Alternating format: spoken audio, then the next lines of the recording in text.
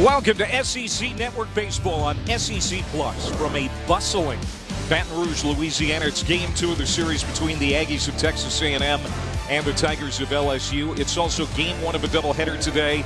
We're expecting a lot of rain tomorrow, so we're playing 2 today.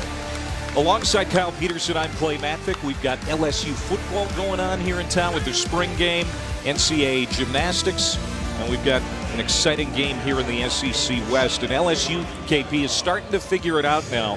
They're on a 5-game winning streak. Yeah, they are, and they've won their last 3 in the league, and that's important too. They started 4-3, which isn't bad, but you get to 7-3, a third of the way through the season within the SEC. That's pretty darn good. 5 in a row. Offenses come alive. The ERA and this pitching staff is very, very different in the last 3 weeks, and that's important too. Started this season, 3 of the first 4 starters were freshmen. It's not the same way now. They get Eric Walker back, that we'll see on the mound today. And Antoine Duplantis has more home runs this season than he did all of the last 3 combined. He leads them with 7 home runs this year. There's a look at Texas A&M, 24-7-1. They get a great start from John Doxakis last night. No timely hitting, however, and that's kind of been the issue lately for the Aggies. They're going to pitch it, and you see what the numbers are. They're 3rd in the country in ERA. 2nd in strikeouts per 9. And their 1-2 punch in Doxakis and Asa Lacy, who you will see today, is as good a 1-2 punch as you'll see in the country. There's just not enough thump. Braden Shoemaker is the one guy that can give them that, though. The shortstop started all 3 years. First year at second baseman, the last 2 years at short. But he is the best offensive player, probably in the field, and one of the better ones in the SEC. He's now hitting 14 straight. And it will be Eric Walker going on the mound today for LSU, the sophomore out of Arlington, Texas. He's 2-1. with a 4.60 ERA. He was supposed to start, obviously, tomorrow. Moves up a day. And he was really a key to that series win last week in Starkville. 7 shutout innings against Mississippi State. He'll try to stay on a roll here today. Best start of the year. And Walker's still coming back off of Tommy John. He was a big part of their run a few years ago in 2017 to national runner-up. Tommy John after that did not pitch last year. Arm strength still starting to come back, but he is coming off his best start, 7 shutout against State last weekend to win that series.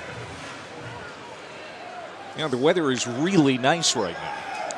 We've got a gentle breeze, and the nice thing is no rain. That's not going to move in until tomorrow.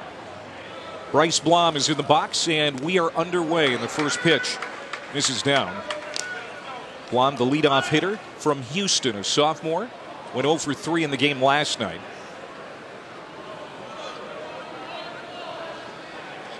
And here's the 1-0 pitch. That's outside, 2-0. Blom, a transfer from Ole Miss. Played in 12 games as a freshman for the Rebels a couple of years ago. Sat out last year. He has been a really nice fit for the Aggies.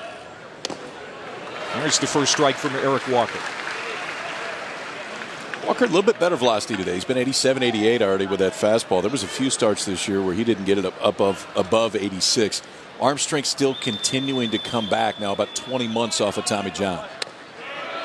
And that just missed inside. Catcher Brock Mathis thought he framed that pretty well, but doesn't get the benefit of the doubt. And it's 3-1.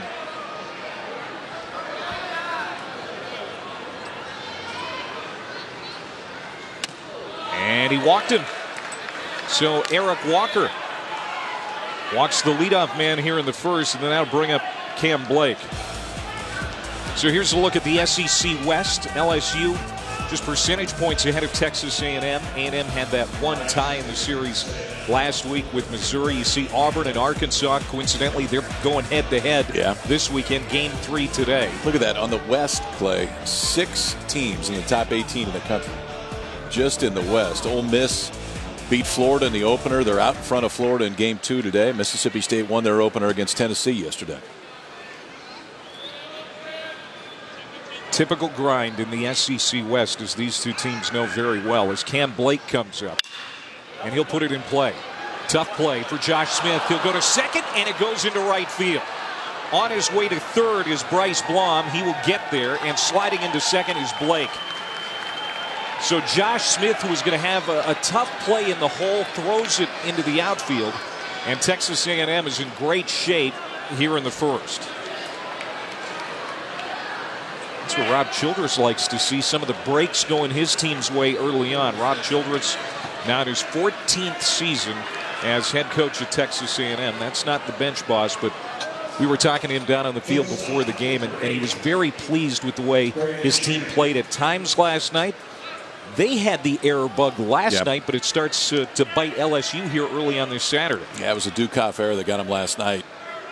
Then the Josh Smith solo home run in the 8th that gave LSU the 2-1 lead. Then Smith makes the error here in the first, and he hadn't done that very much.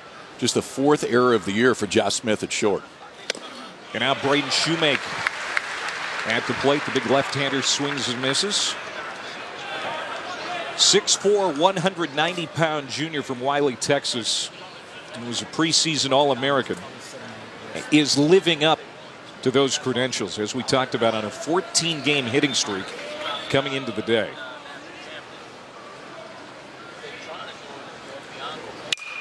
He's going to slice this one out of play. Shoemake hitting .378 with runners in scoring position this year. And he has been on fire the last 24 games. Hitting close to 400. He's driven in 30 runs over that span. And a chance to do some damage here right away in the first inning for Texas A&M. Trying to even up this series at a game apiece. Time called at home plate.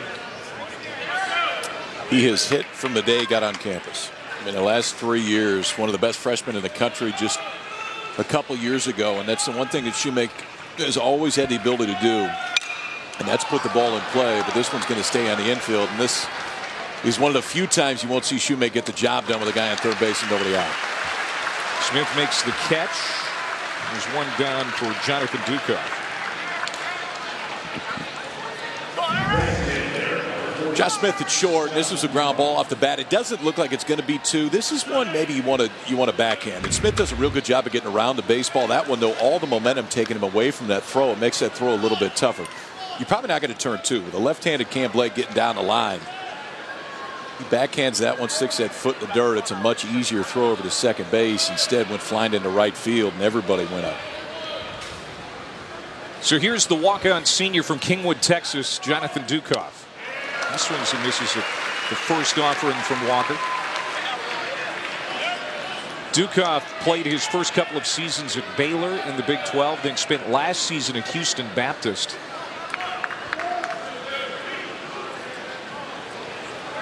This is quite a story. Jonathan Dukoff.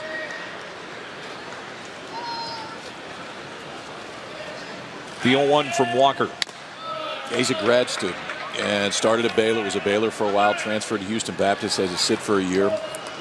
And last year was diagnosed with non-Hodgkin's lymphoma. Literally went through chemo during the course of the season. Cancer-free now. Gets into grad school at A&M and calls Rob Childress to let him know. Rob said, we knew about him in high school. We didn't really recruit him, but we knew about him. We knew about him in Baylor and invited him to come and work out. Had a tryout before kind of the normal tryouts in the fall. I said, yeah, why don't you stay around? I think maybe once you're part of the club. So Baylor to Houston Baptist, fought cancer last year, now heading 4th for the Aggies right now. And unbelievable. He'll have his advanced degree this year, wants to go into financial planning, but it's a cool college baseball story for a guy that's really been important for him offensively. Cool human story. Yeah. Swung on and missed, and that's a big strikeout for Eric Walker. He gets Dukoff to go down, so he retires the number 3 and number 4 hitters back-to-back after Blom and Blake were able to reach, and now he'll deal to Ty Coleman.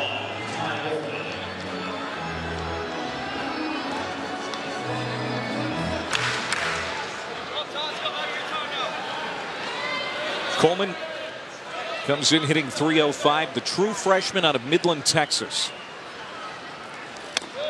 And he'll take up out of the zone. This is the younger of the Coleman brothers. Junior first baseman Hunter Coleman out 4 to 6 weeks with a broken arm. Coleman's at third base again today. The 1-0. That skips in the dirt. Blocked by Mathis. Blom at third. He reached in a walk. Cam Blake, he's at second base as Josh Smith had a fielding error for LSU here in the first inning.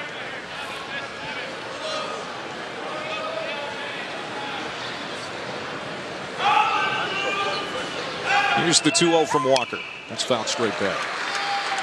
So Texas A&M won 2 of 3 against Vanderbilt. Swept the series at Kentucky. Went 1-1-1 against Missouri last week. A little unusual, but that 2-2 tie went extra innings. Ended in 10 innings because of the travel situation for Mizzou. So that's how it was left. It's down the line. Hard hit. Foul. Texas A&M comes in. Playing some decent baseball, and they've got a decent resume up to this point. That Vanderbilt series victory looks better and better all the time. Well, that one's going to look good. The non-conference, they played really well. The key for A&M, you know they're going to pitch. They're going to pitch the rest of the year. It's just, will there be enough offense to be a team that's considered to be one of the national seeds at the end of the year? Crowd getting behind Walker. Here's the 2-2 to Coleman. Got it. So Eric Walker works out of a jam here in the first inning. Texas A&M leads 2, and the Tigers coming up for the first time. This is a way to work yourself out of a jam right now. So an infield fly ball, then strikeout for Eric Walker. We'll see the Tigers offense when we come back. Fans. 9 was down in the first inning, not without a threat though, and we're going to see LSU here for the first time in game 2 of their series. Josh Smith will lead it off again. Healthy batting average of .349, setting the table for the Fighting Tigers, followed by Watson and Duplantis with those 7 home runs. Chris Reed in the cleanup spot. Broussard, Beloso, Garza, DeGiacomo, and Mathis rounding it out. 5 out of the 9 from the left side for LSU, and they're going to face one of the best left-handed arms in the entire country. We talk about A&M's 1-2 punch. John Doxakis was outstanding yesterday, 6 2/3, didn't give up an earned run, punched out 4. For Lacey, stuff's probably a little bit better. It's a mid-90s fastball, has been as high as 97 this year. Change up and a slider to come back behind it. 68 strikeouts in 42 2/3 innings. Has given up just 22 hits. The stuff for Lacey when it's in the zone is absolutely overpowering. Paul Mainieri's in his 13th year as the head coach at LSU, the Hall of Famer. Has 6 College World Series appearances, 5 with LSU, of course, that national title in 2009. You know, about a week or so ago, KB, he was as nervous as a long-tailed cat in a room full of rocking chairs. But now, you know, things are settling down again. It's for him. It's the way it happens here. It's crazy. I mean, you have a bad weekend and the sky starts falling. And at the end of the day, he's got a lot of really good players. Yes, he does. Always does. Won 2 out of 3 at Mississippi State, and State's a really good club. And they beat a very good arm last night. You win a game that Doxakis starts or Lacey starts, that's doing something on the weekend. Asa Lacey dealing to Josh Smith. Mid-season All-American Asa Lacey. That just has a ring to it. Asa Lacey. Yeah. And now Josh Smith, 2 for 4 last night, including that game-winning home run. He's got a hitter's count here now. 3 balls, no strikes. Smith back in the leadoff spot. He was in the 2-hole last night. And that catches the outside corner. Home plate umpire Hank Hinneman today.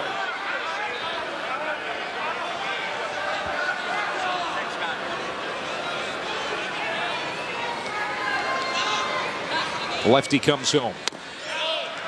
Walked him. So both starting pitchers today walked the leadoff man in the first. LSU has its first base runner of the afternoon, and that'll bring up Zach Watson. Texas A&M's pitching has been absolutely outstanding, leading the SEC in ERA, 3rd in the country, and the guy on the mound today is a big reason why. Yeah, he's a huge reason why, especially in that strikeout to walk ratio and whip. Lacey's been dominant. I mean, it's a 1.48 ERA. And last year was primarily used out of the bullpen, but you could see pieces when he came in, the fastball first and foremost, the secondary stuff continuing to come. But he can go out and dominate you with one pitch if that fastball's working. And now the 19-year-old junior Zach Watson at the plate. He is on a 10-game hitting streak for the Tigers. Leads the team in batting average at .344. should say second in average coming into the day.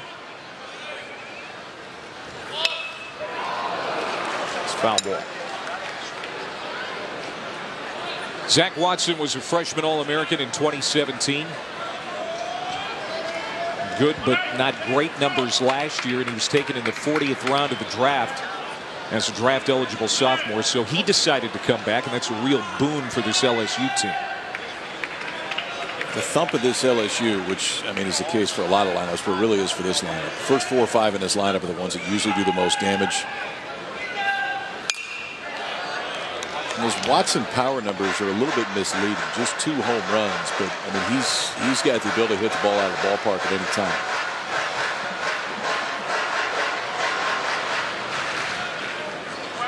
Watson's been spending a lot of time working with the hitting coach, Sean Ochenko, working on his approach, and it seems to be paying off. Easy throw over to first from Lacy.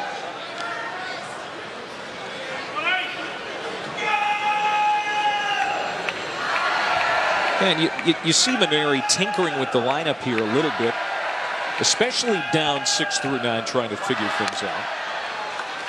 But even today, he's moved some things around at the top of the order. Yeah, Smith, Watson, Duplantis, Reed now, and when Cabrera is healthy. Daniel Cabrera not going to play this weekend. They hope they get him back next weekend. Those 5 are usually going to be in some order in the first 5. And then the challenge for Paul Mainieri has been, what do we do with those last 4? Mathis has been the regular catcher back behind home plate. Grounded to third, snared by Coleman. He'll go to second for 1, to first. Got him, double play. 5-4-3 double play. And Lacy gets the ground ball he was looking for. Zach Watson can really run. I mean, he's a 6'5", 6'6", 60 guy who can get down the line. For the freshman Coleman to go backhand on this is a really good double play. It's hit pretty hard. First you got to glove it, then he gets rid of it right away. It's a perfect strike to Blom over at second base, and a perfect quick turn to double off Watson. You don't double Zach Watson off very much at all. And for Lacy, that's a way to work around that leadoff walk. Defending was an issue last night for the Aggies, but they get a big twin killing here in the first. They committed 3 errors in the field last night. Antoine Duplantis up there now for LSU. He had a rare 0 for 4 night last night. A senior from Lafayette. He'll pop this one back over the grandstand out of play. This guy's been a regular in the LSU order since his freshman year. And again, among a handful of guys who decided to turn down pro ball, at least for now, and come back for another year with the Tigers. Watson had a chance. Duplantis had a chance. Zach Hess had a chance. Had 3 come back. It'll remind you of that 17 team. Brandon Robertson came back. Cole Freeman came back. Ended up pretty well that year.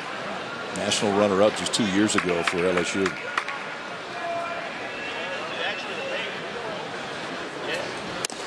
Duplantis checks his swing. Now it's 2-2. Strike called in the outside corner.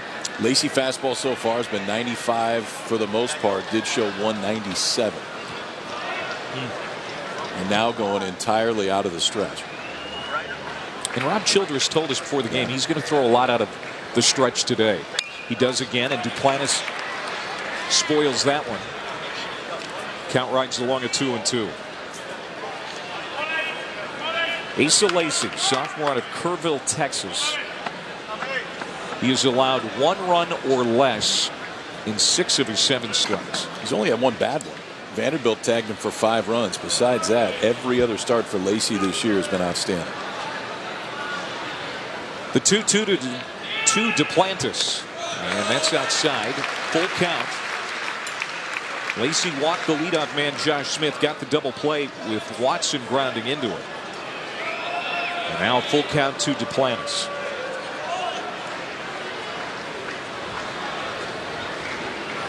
The game 2 starter today for Texas A&M is to be determined. Ground ball to the second baseman, Bryce Blom. And Asa Lacy faces the minimum here in the first. We have played 1 here at the box in Baton Rouge. No score. leave my Clay Matvick, Kyle Peterson back here at Alec Box Stadium in Baton Rouge on a absolutely busy Saturday. I mean, you've got the NCAA gymnastics going on across the way over at Tiger Stadium. It's spring football. It is hard to get around this town, KP. It's a good thing you were driving today. Yeah, no, you're welcome. I'm always forced to be your driver. It does feel it feels good to actually have a little humidity. I mean, this is the first I've felt it this year. Now, I won't say the same thing when we're back here in 6 weeks. I can promise you that. But today feels all right. No, it's pleasant today, especially with that breeze going from right to left. Mikey Honer, Logan Foster, Will Frizzell to hit here in the second for Texas A&M. They got a couple on in the first. Been able to push a run across against Eric Walker.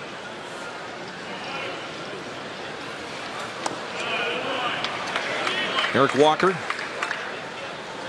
91 total pitches last week, his longest outing since missing last year with that Tommy John surgery. What are you seeing here early on from him? Do you like it? I do, yeah. I mean, the velocity signs are very good because he's been 88, 89. The one thing with Walker, and he was really this way before he got hurt, is that the changeup is a plus pitch.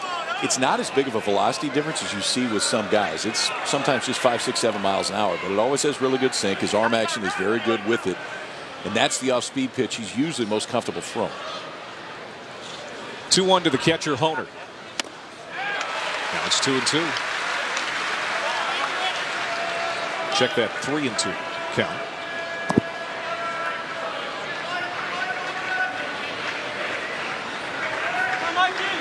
And here's the payoff. It's off the end of the bat, foul. Well, if Walker can go deep here in the first game, you say the same thing for Lacey. That really takes a load off because we've got a long day ahead for both of these teams. And if you go to the bullpen too early in game one, that could spell trouble. This one hit well to right. And that is going to get down for a hit. It stays fair for Mikey Honer. On his way to second, he'll get there standing up. Mikey Honer, the junior from Houston, is in scoring position. It's his first hit of the series, his first double of the year. Well, that wind right there is what kept this ball fair because it's blowing directly out to left field. Off the bat, I thought this ball was foul the whole way, but the wind was just enough to hold it. And I don't think that Honer thought this ball was going to be fair. Instead, holds it up just along, stays fair down the right field line. It's a leadoff double here in the second for Honer, and A&M now has had 3 guys in scoring position in the first 2 innings already. Here's Logan Foster, the junior right fielder. He had a double in game 1, and he's on an 8-game hitting streak. Takes his hacks at the first pitch. Foster is hitting 23 of 28 games, so he comes in feeling good at the plate. He's from Lincoln, Nebraska.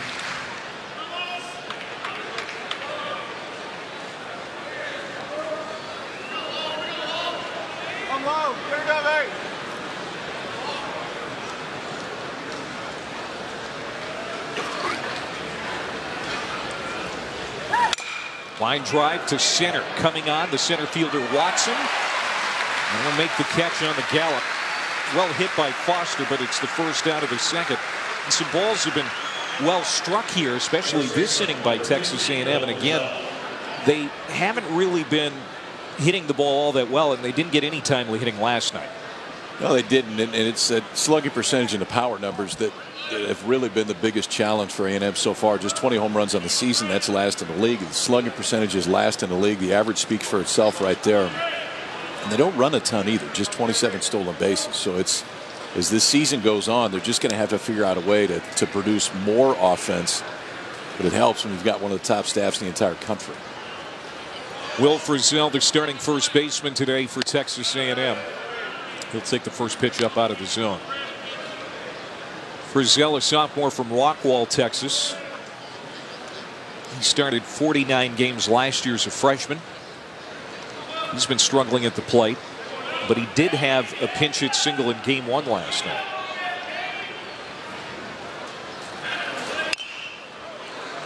That one is chopped foul over the LSU dugout.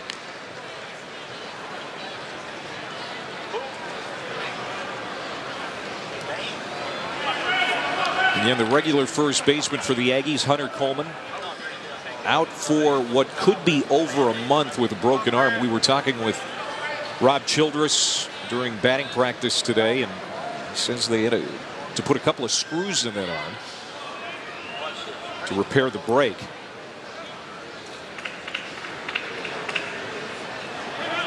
Time call.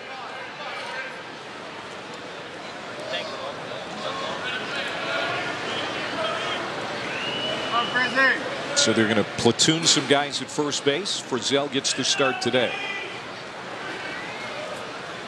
Man on here for Texas A&M, second inning. No score. This one popped back up against the net. 1-2 the count. Texas A&M will host Auburn next week. They will be at South Carolina in a couple of weeks. The SEC East, they've got a big series going on today. Vanderbilt at Georgia. A game going on right now. Vanderbilt won the opener last night, hit a solo home run in the ninth to tie it. Ethan Paul with a home run later on to win it.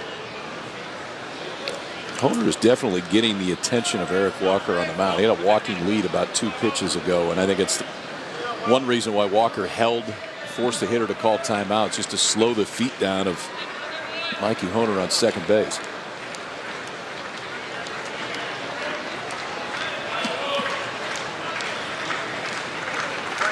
Long set from Walker. It's way up out of the zone. 2-2. Mikey Honer, typical catcher, doesn't have great.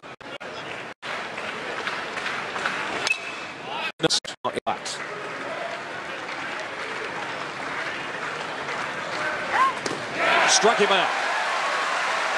Fooled him with the changeup.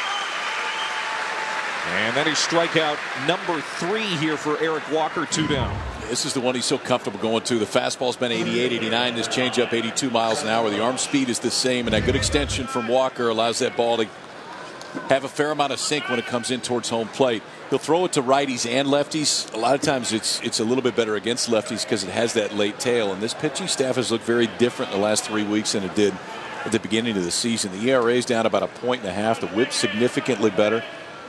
Striking more guys out, and they're not walking as many in the only 3 shutouts of the season. It's one of the reasons why LSU has been playing so well in league the last few weeks. And the only blemish, they lost 2 out of 3 at Georgia, who's a top 5 team in the country. And they all tight ball games. Now DeLoach, who for half of the season at least last year was a leadoff hitter, and for the first 20 or 25 games last year for A&M was probably their best hitter. Book got out on him a little bit. I think it's one thing you see in this league. There's so much data. DeLoach has really scuffled since then. Games. That speaks to your point.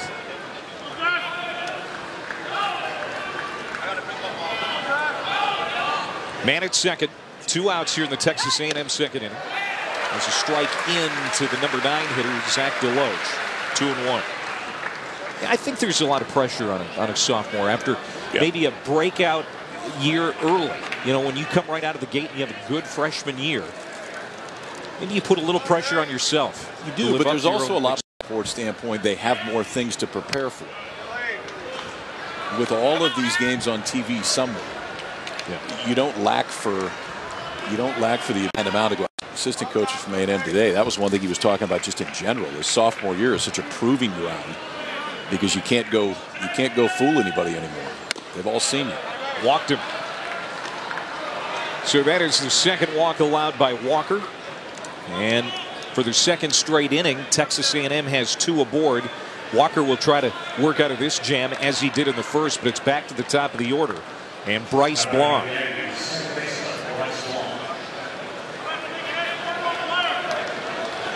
Guam walked to lead off the game. 295, 4 homers, 14 runs batted in. He has started all but a handful of games at second base. Has a team high 4 home runs on the year. He swings hard here and lifts it out of play.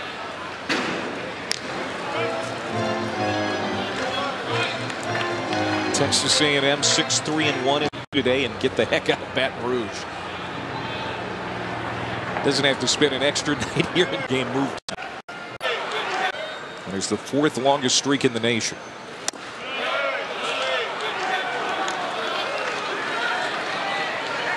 Two and one.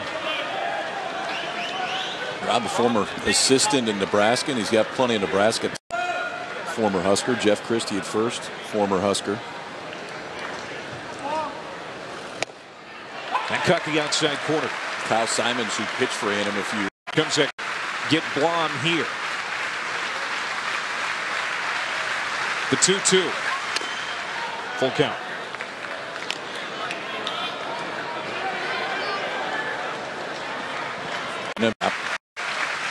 This will be the 44th pitch for Walker already.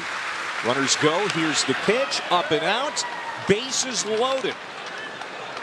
And here comes Cam Blake with a golden opportunity for Texas A&M to take the lead. And a pitching visit here from Alan Dunn, the LSU pitching coach.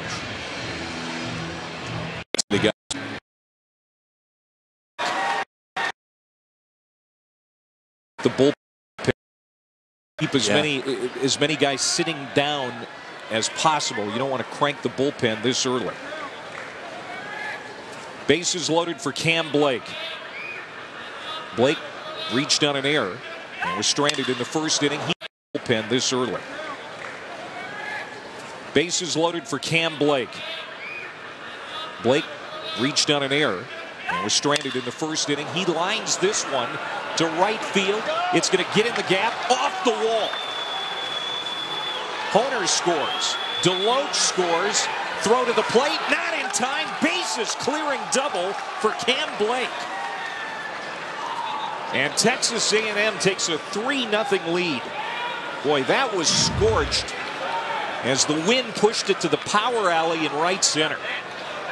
It looked like a first pitch changeup, and Blake just leaned on this one. So bases loaded, you got to think you're going to get a strike right away.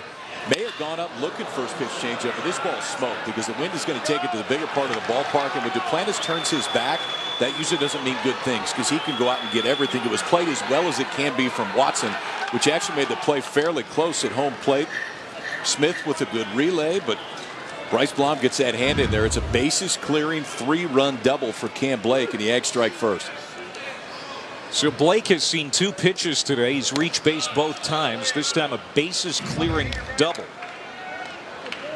And it's 3-0 Texas A&M. Yeah, a little shimmy there from Cam Blake. Stealing your move. Yeah, right. And the best hitter on this team, Braden Shoemake, at the plate here with 2 down. You know, it's pretty simple sometimes. You know, don't walk guys. Yeah. And Eric Walker kind of playing with fire here in the first couple innings, and he got burned. First inning. To hold barrel T1s. Alex 2. So now the pitch count keeps creeping up there for Walker. I like the idea. Trying to go fastball in. That one just missed off. Most consistent one today has probably been the changeup from Walker. See if he goes back to it here. This will be his 50th pitch of the afternoon. Fly ball left field. Coming over to Giacomo to the line, and he will make the catch in the inning, but not before. Texas A&M gets 3 runs with 2 outs. First pitch swinging Cam Blake, and this ball was in the gap the minute it came off the bat. 3-run double for Blake. 3-0 Ags to the bottom of the second in Baton Rouge. So Texas A&M sophomore left-hander Asa Lacy can settle in now. He's got a 3-run lead to work with. That's always nice when you're working on the mound against a tough team like the LSU Tigers. Chris Reed, the cleanup hitter, will be followed by Broussard and Beloso here in the LSU second inning. He's Kyle Peterson. I'm Clay Matfick. And we were talking to Rob Childress before the game, and he is very impressed with his sophomore lefty, Asa Lacy.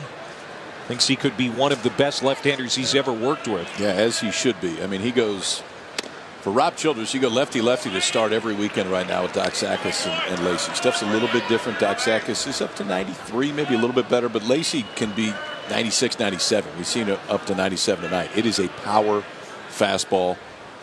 Secondary stuff's getting better. The changeup is a little bit better than the breaking ball. Rob Friedman, our pitching ninja. You know, everybody's pitching ninja. He's going to break down this for us. We're going to be talking about that in a little bit. But yeah, it's fun. I mean, Rob, really over the last 18 months, the pitching ninja side on Twitter has just gone ballistic. See a bunch of big league guys, Marcus Stroman, Mike Clevenger, Trevor Bauer, that are really active with it. So we've got the ninja doing some stuff for us this year.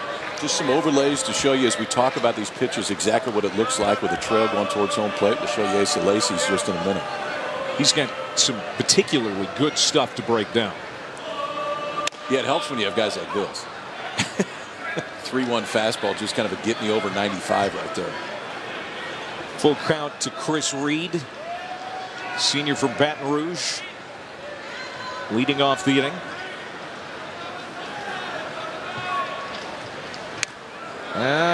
That hit the umpire on the right-hander, Hank Hitteman. So Chris Reed is aboard. Let's go to the pitching ninja stuff from Rob Friedman. All right, so we're going to fastball changeup. These are the two pitches that we'll talk about the most with Lacy. You see some breaking balls today against the lefties. The key is the arm speed is just the exact same. Grip changes it. You see the swing right over the top of the changeup. Changeup will have a little bit more sink to it. He'll throw it to lefties and to righties. You see that dip right at the last minute. Those are the two. Put one over the top of another. So mid-90s fastball, changeup that's a plus pitch, slider that's getting better. It's the control is the only thing that would give you any issue right now with Lacy. He's now walked the leadoff man in each of the first two frames. He has gone 5+ pitchers to every batter. Now he faced the minimum in the first inning, and this will be the 5th hitter he's facing here today. But are these early warning signs if you're Rob Childress? Yeah, maybe a little, but it's he's just overthrowing a little bit sometimes. You can see the numbers where he ranks. 14 strikeouts per 9. Opponents hitting significantly less than 200 against him. Stuff is never the issue with Lacy. 31st round draft pick of the Indians out of Kerrville High School in 2017. He will go higher than that next year. I think you're right. So a man on Chris Reed at first. He is not a threat to steal. This is Broussard fouling it off. There was the change. Back-to-back changeups right there. Brant Broussard, senior from here in Baton Rouge as well, product of University High School. He has been platooning at second base. Son of Bert Broussard, who was LSU starting second baseman on their first College World Series team back in '86.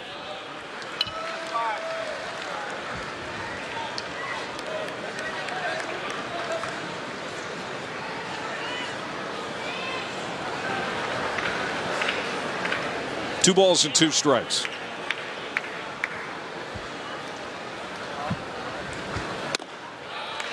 Another full count.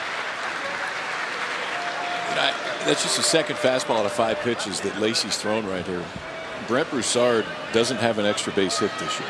He's hitting $186. They're all singles. Just surprising that 3 of the 5 are off speed pitches right here. I mean, I think you throw in mid-90s and guys haven't squared that fastball up all year. We're trying to complicate things a little bit too much. 3rd straight full count for Asa Lacy. Reed at first. And he'll check the runner.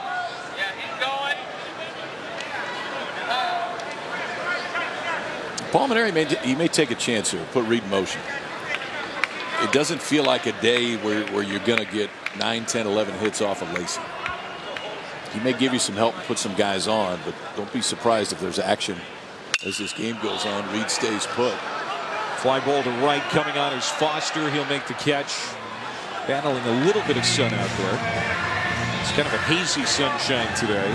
So Reed will scamper back to first. Broussard is retired. And there's one out for Kate Beloso.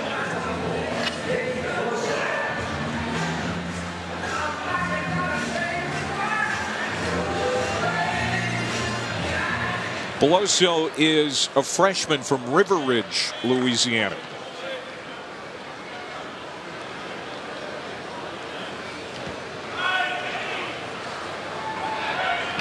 Beloso was recruited to be the everyday first baseman. Started last night, went 1 for 3. But, you know, like a few guys at the bottom of the order, KP, he has struggled to stay consistent at the plate. But with Daniel Cabrera out of the lineup with the injury, he stays in the lineup today, gets another start at first base. There's real power for Beloso, and that's the one thing. He does have the ability to hit the ball out of the ballpark. Not an easy calling here, though, left on left with a mid-90s fastball. The 0-1. That was at 83, off-speed pitch. The ball and a strike. He's got a little bit of a Jim Thome look, this Cade Beloso character. 6 foot 227. 1-2. Back-to-back sliders right there. The first one just missed off. That one you can see Beloso gap on it. Thought it was a fastball on the inside part of the plate. Came back over and caught plenty of the plate for strike 2.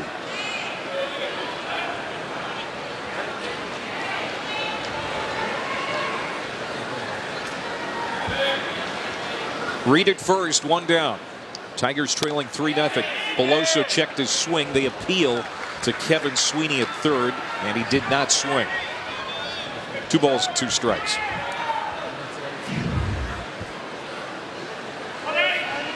You can see having to get dialed up for that velocity, though. Getting the hands going right there after seeing back-to-back sliders just held up.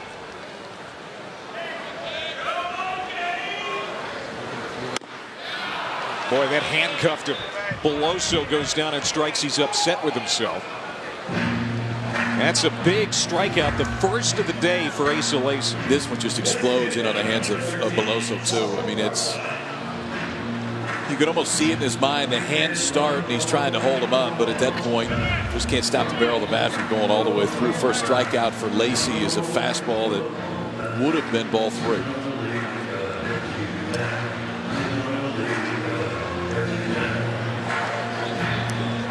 Saul Garza will come up with 2 down. One of 2 JUCO transfer catchers that Paul Mainieri brought in this offseason. He takes strike 1. He is a sophomore from Edinburgh, Texas.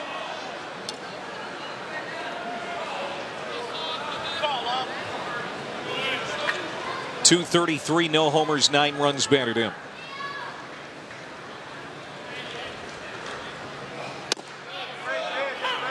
And 2 strikes. Stay right there if you'd like.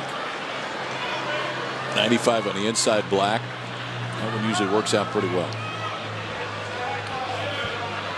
First 2 innings, Asa Lacy walking the leadoff man, trying to work around it both times.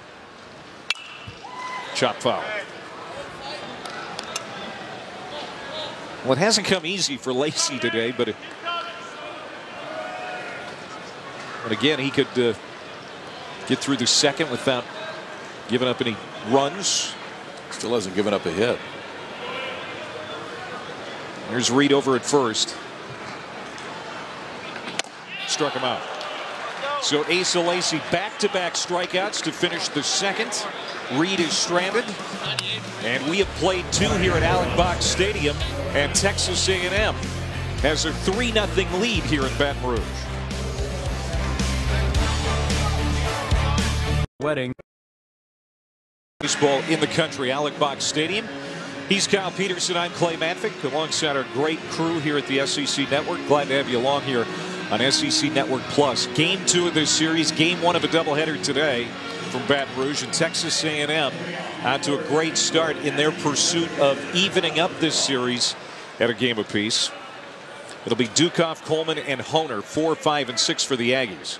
They got 3 last inning against Eric Walker, and this is line down the line. First pitch swinging is Dukoff, who struck out his first time.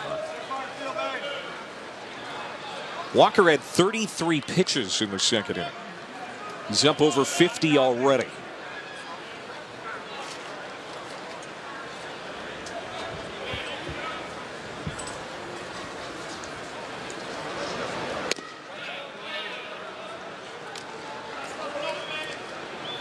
Dukoff, as we talked about, came to Texas A&M with a lot of Division I experience. He's been one of their most clutch players lately. A lot of big hits for the Aggies. He had a 2-run pinch hit single in the 8th and a walk-off single to beat Vanderbilt 3 Saturdays ago. We talked about that big series win for Texas A&M, and Dukoff was right in the middle of it.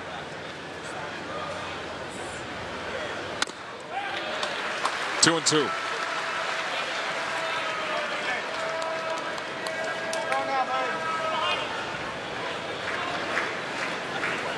Big series here in the SEC West. Talk about Vanderbilt and Georgia in the SEC East going head-to-head.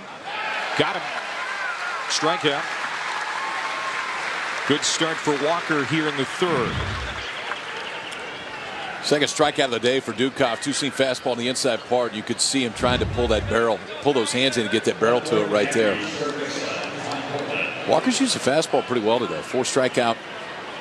He's had two-seamer that he runs in. Even though the velocity doesn't compare to Lacey's, it does have really good life at the plate. That time first pitch changeup fouled off by Coleman. Coleman, a strikeout victim. He's 0 for 1. You see the line on Walker. 3 walks, 4 strikeouts so far.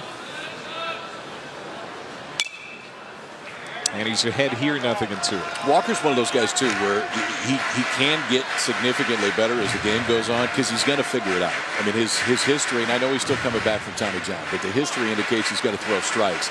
So if he walks 3 guys in the first few innings, you feel like he could breeze through 2 or 3 and find that control again. Ground ball. Josh Smith with another chance. He had an error in the first inning. No problem here. 2 down. You know, KP, we were talking about the SEC West and big matchup in this series. Obviously, the SEC all around is going to have a lot of big matchups throughout the year because of all the top 25 teams.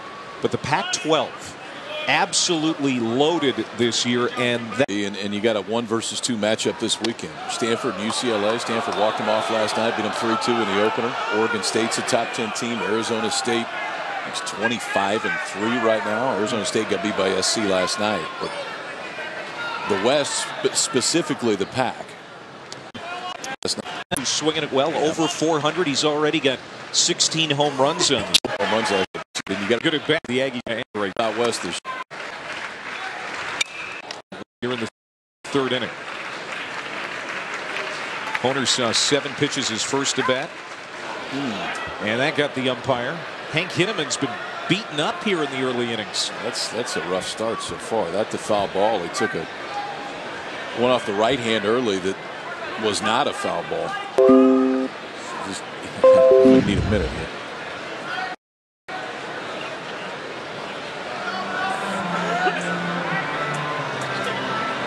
Right off the top of the mask right there.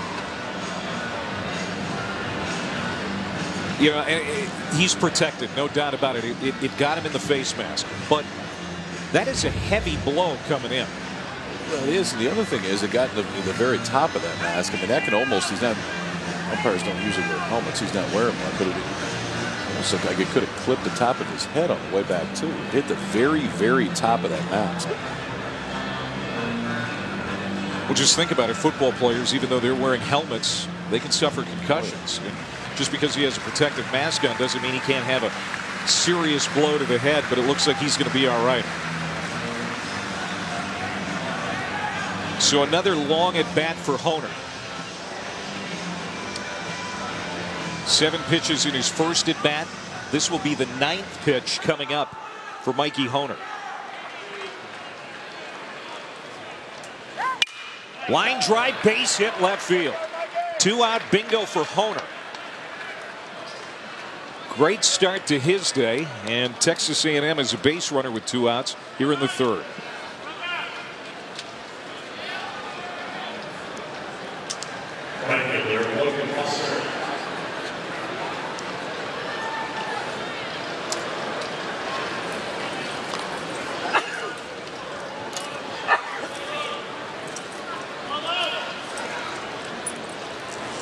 Logan Foster, his first time up, lined out to the center fielder Watson.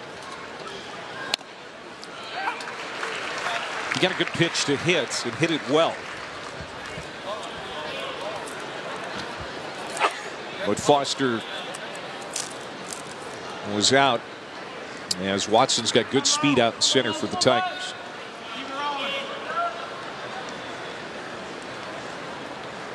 Four hits now for Texas A&M.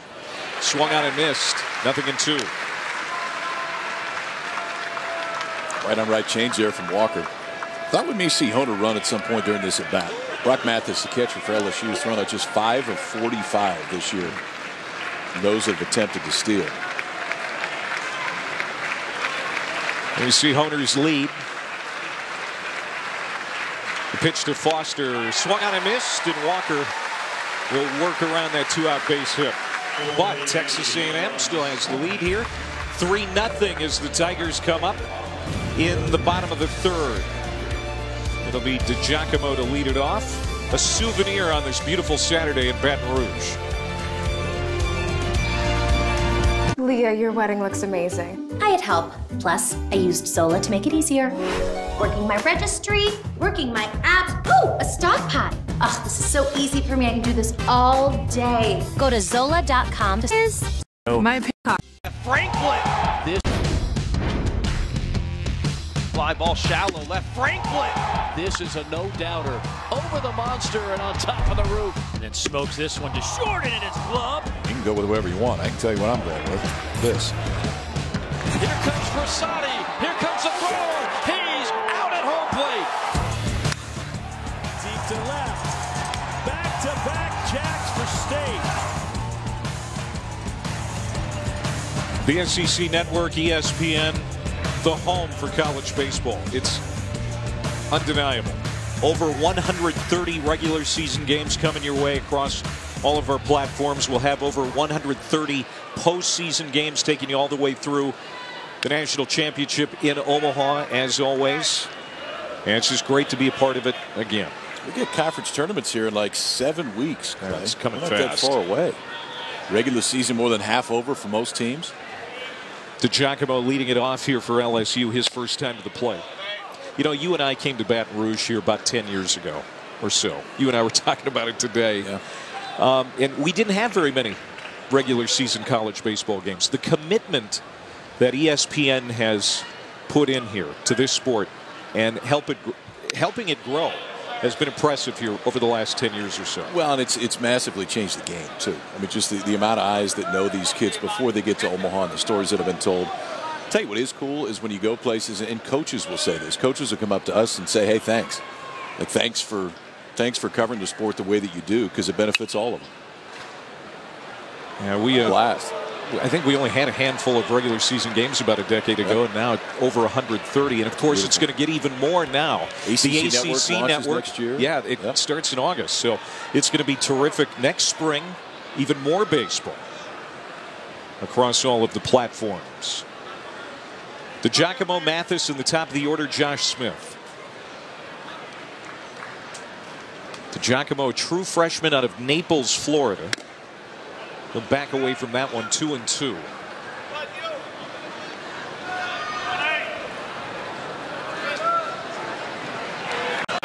They're bringing more college baseball. It's over 800 productions. So, I mean, we are bringing more college baseball than ever your way. That is a strikeout. DiGiacomo goes down. Third straight strikeout for Asa Lacy as he's starting to find a rhythm kick. Yeah, we had talked about it. The two glove side fastballs that Lacy threw to finish Garza off in the last inning were good signs of that fastball command coming back. And then this time he just flat throws it right by DiGiacomo. And that's what he can do. That last fastball at 96. And talking to A&M's coaching staff, they said last weekend he held 94 into the 7th inning. So the Lacy stuff, even though he's thrown a fair amount of pitches so far, still very, very firm. And now the sophomore catcher Brock Mathis up there. JUCO transfer from Northwest Florida State. Batting in the 9-hole today. He's out of Ohio. 6'1", 200 pounds. Look. No,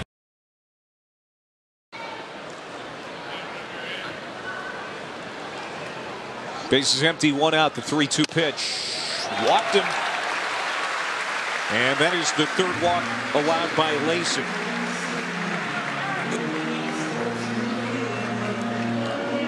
Now back to the top of the order for LSU, and this is where they've been making their hay. Yeah, this is where the guys go. Smith, Watson, Duplantis, Reed at the top of this order. Daniel Cabrera not in the lineup this weekend. They hope to get him back next weekend with a thumb injury.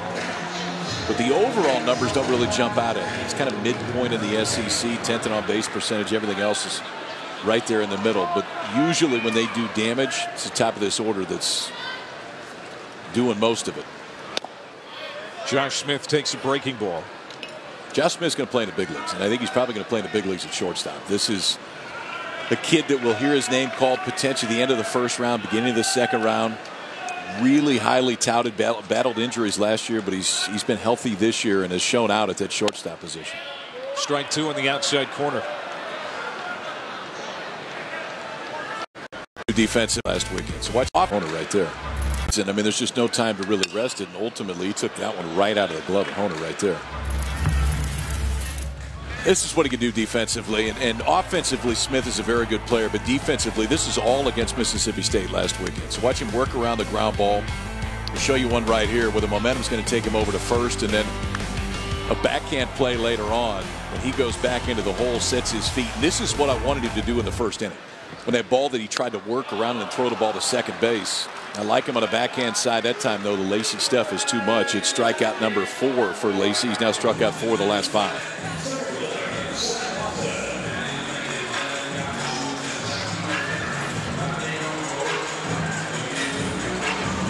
Lacey's gone 5 or more pitches to 8 of the 10 batters. You know, nothing has come all that easy for Asa Lacey, but he's getting the results. And now he's going to try and get out of the inning here, but Zach Watson stands at the plate. Works ahead, strike one. Watson grounded into a double play in the first.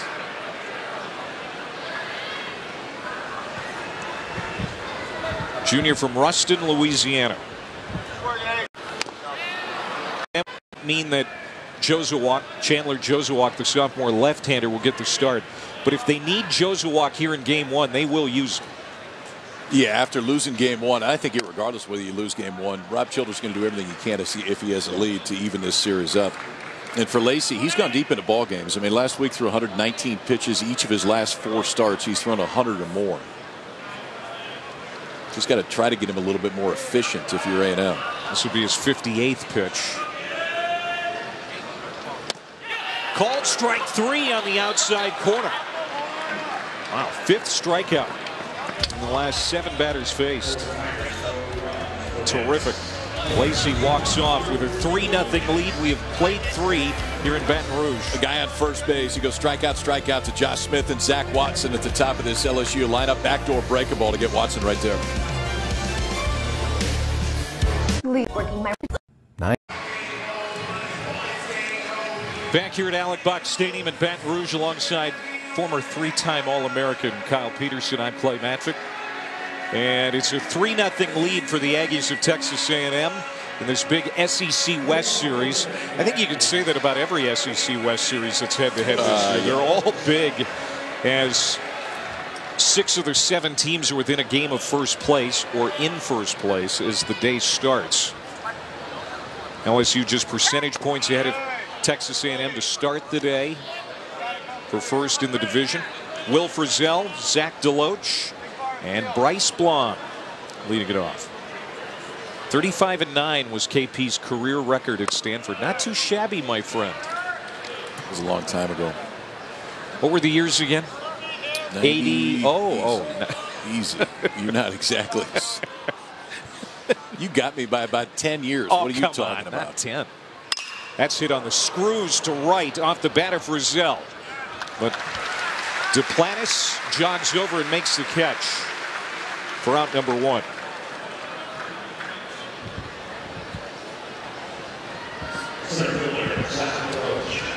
Some great years for you on the West Coast, and the Stanford Cardinal very impressive again here this year.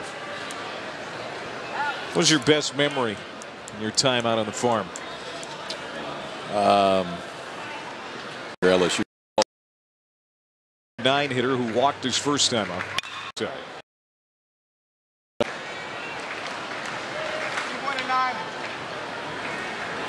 Deloach, 6'2", 210 pounds. Out of Louisville, Texas. The 1-2. Line drive, right field, backing off Duplantis. He's going to watch it sail over his head. Plays it well off the wall. Here comes the throw, but it's a little bit late, a little bit offline. Zach Deloach with a great at-bat, and he has a double to show for it with one out here in the fourth. But to your point, there's some pretty good swings in that at bat from Deloach. He just hit a ball out to left field, and this time takes a fastball inner half, spins on it, and hits it over the head of Duplantis. There's not a lot of guys that hit it over the head of Duplantis, especially on a day where the wind's going to slow it up. He played this one perfectly, though. One hop off the wall, spins and throws, and Josh Smith, the shortstop, kind of gave up on this one. I mean, he was going out for a double cut just in case. The first baseman, Beloso, was playing follow the leader to follow Deloach to second. I don't think they get him right there, but I think it surprised Smith that throw was anywhere close. So back to the top of the order in Blom. Bryce Blom line drive left field, and that's going to sink down in front of DiGiacomo. Over to third is Deloach. Runners at the corners and one out for Texas A&M with Cam Blake coming up. So with that wind blowing to left field, we've already seen it with that ball that Deloach just about hit out. DiGiacomo has to play a lot deeper, and you can see where he starts right here. He's only 4 or 5 steps in front of the warning track out left. If he's playing normal depth, like Duplantis is in right field, that's an out. The ball's hit directly to him.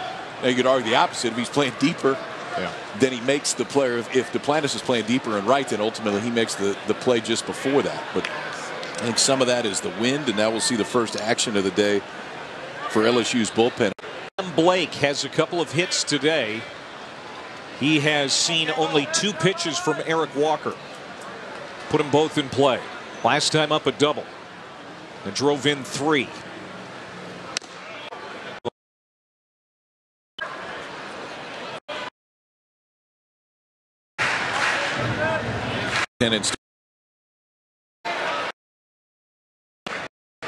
Again, the 3-2 runner goes, pitch inside, bases loaded again with fighting Texas Aggies. And the best hitter on this roster, Braden Shoemake, will walk to the plate.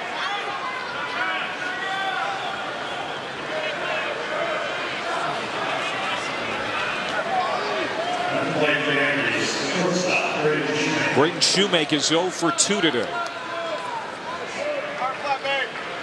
But this is a very, very dangerous hitter.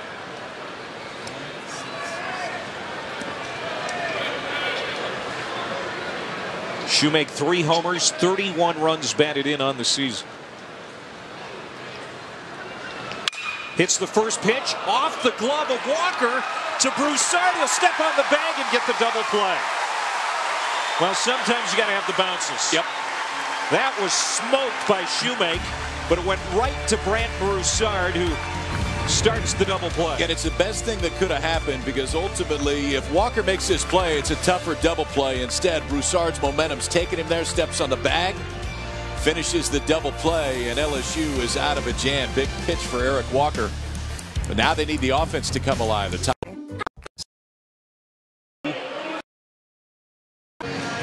Short sleeves. Short Rouge. LSU won it last night 2-1.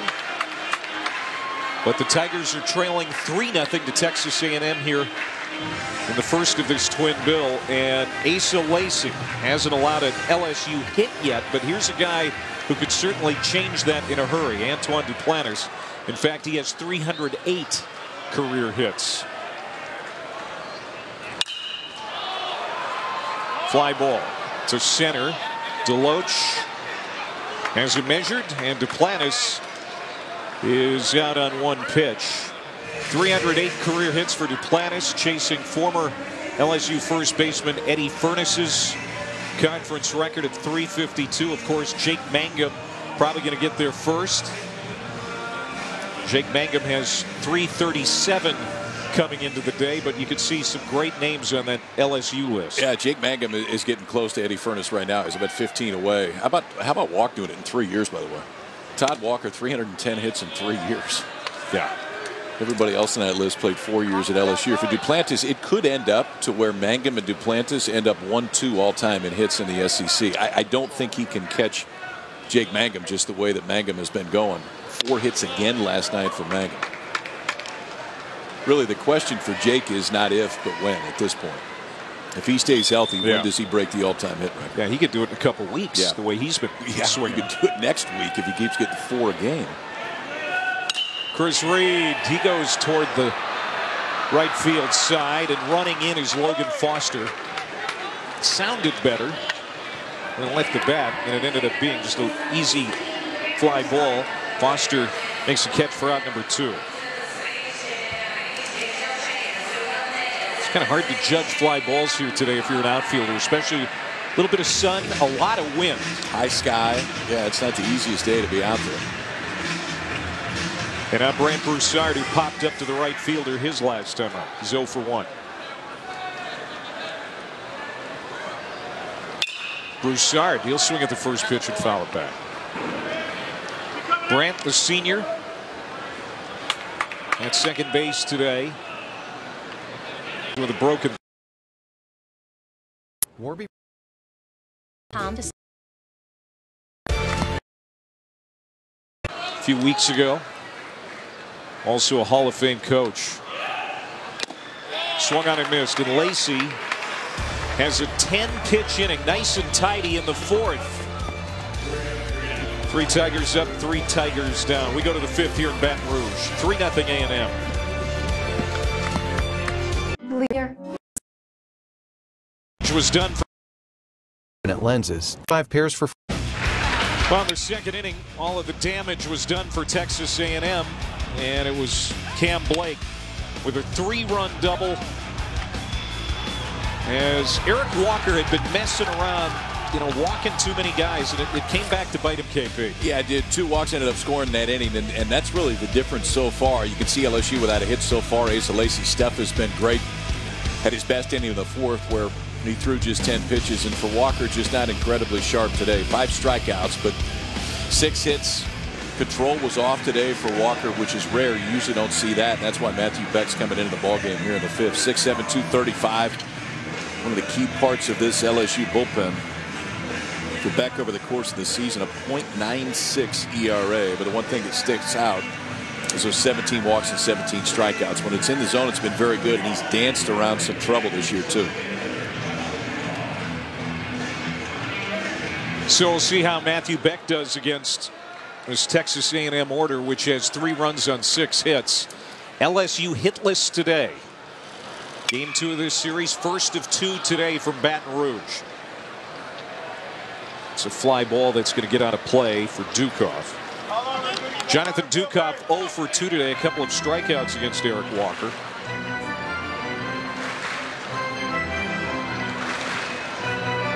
An average now 256.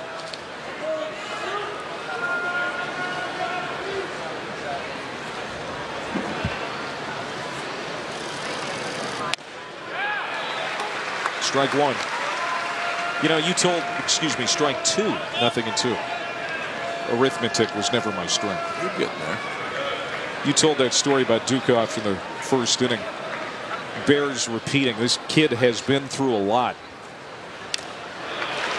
Fouled off, and Hinneman got it again. The home plate umpire deserves hazard pay today. That's 3 that I remember, and again, arithmetic is not my strength, but I think that's 3 times he's been plunked. 1 on the right hand, 1 on the left hand, and 1 on the mask on the foul ball. Yeah, this is. We're talking about catchers taking foul tips so often. But watch this one down in the dirt, and just short hops right into the finger.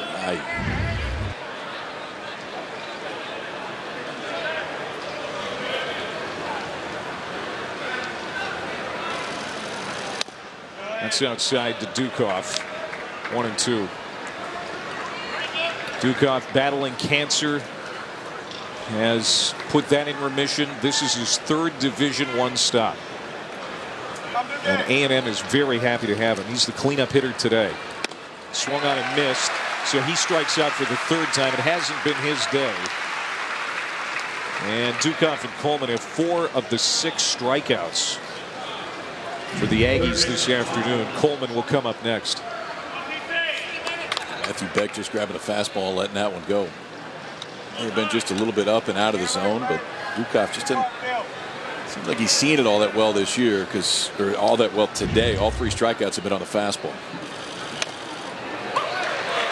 Coleman struck out looking in the first, grounded out to short in the third. He's 0 for 2. Now, with the pitcher in sun and the hitter in shadow, as it is right now for Coleman, as it was for Dukoff, is that hard on the hitter at all? Yeah, it can be, and this is when you really want to use it from a pitching standpoint. I mean, you want to work as quick as you can because those shadows can be your friend. You like it when it's a little bit closer to you, and I think it will inch that way as the sun continues to go and move in the sky. But yeah, when it's going from sun to shade, and as we get closer, you literally see the ball change color when it gets closer to home plate.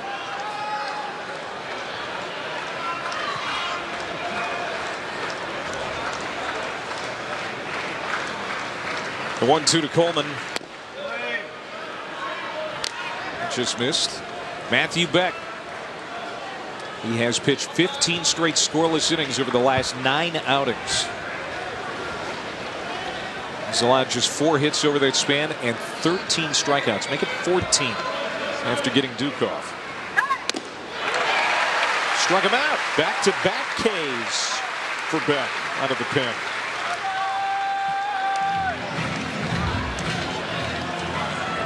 Well, strikeouts on a high fastball. And Beck from that 6'7" height when he's coming towards home plate. If he can do that, if he can elevate that thing, it's a little bit tougher to lay off of. Just keep throwing that fastball into those shadows. 2 outs for Honer, who hasn't been put out yet. He's got a double and a single. So what is the plan here with your pulmonary? If you're Alan Dunn, you're thinking about the rest of the day. I think you're right. What do you need Beck to do here? Go the distance? I think you're right with Beck as long as you possibly can. The reality is you're probably going to have to get to somebody other than Lacey. I mean, the stuff just looks that good. I was eating the whole game. I've never liked watching you eat. That's fair. This one is hit well to right center field and hit very deep. Wind is going to play with it. What a catch by Watson. He'll bump up against the wall, hauls it in. As Honer made a bid for his 3rd hit, nearly rode it out of here. But Watson makes the grab, and it's a 1-2-3 inning for Matthew Beck.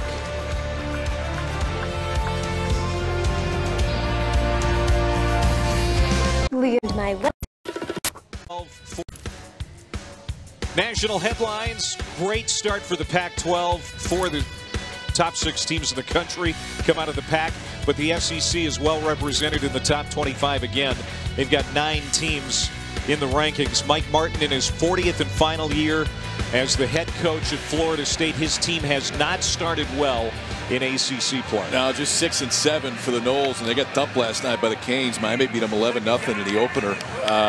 The RPI right now for Florida State is 107. Wow. Not used to seeing that. Mike Martin has taken the Seminoles to the postseason all 39 years that he has been there, and he has never won fewer than 40 games. Florida State comes into today at 18-11. Beloso to lead off here for LSU in the 5th. Yeah, that is not the way you want to go out. That's not the way college baseball wants a legend to go out. He has been to the postseason every year, and if he doesn't make it in his 40th and final year, that'd be a shame. Yeah, it really would. It would be. They're just 5-10. Back up the middle, base hit. Beloso with the first bingo against Asa Lacy for the Tigers. The Noles just 5-10 since Mike Martin won his 2000th game. The only coach in the history of college baseball to do that. Good swing by Beloso, nice and short. Fastball still has plenty of velocity. That one just took it right back where it came from. That's the best ball that LSU squared up all day. Yes, it is. I don't know if I remember one really being hit hard up to that point. And now Saul Garcia comes up. The LSU D. Mike Martin 80. But the ACC is not as strong. Is playing well. They beat Reed Deppers and Louisville yesterday. NC State's got a good ball club this year. Yeah. I mean, they and Arizona State were the last 2 teams to get beat. Beloso in motion here. 3-2 pitch? No. Check the swing. Did he go? Yes, he did. Jason Bradley, the first base umpire, rings up Garza. Garza not happy about it. Out number 1. I don't know. First glance, I didn't think he went around right here. It's a 3-2 fastball. Yeah, he absolutely did. My first glance was wrong. Jason Bradley's was correct. It's another strikeout for Lacy. What is that? 8? 7 strikeouts. Yeah, and the last 11 batters faced. He walked the leadoff man in both the first and the second inning, but since then he has really gotten into a groove. That one's been. It was super, and those are the first 2 guys that you're going to throw. They don't have to score a lot of runs. Devastating. You're right. 3-2. Walked him.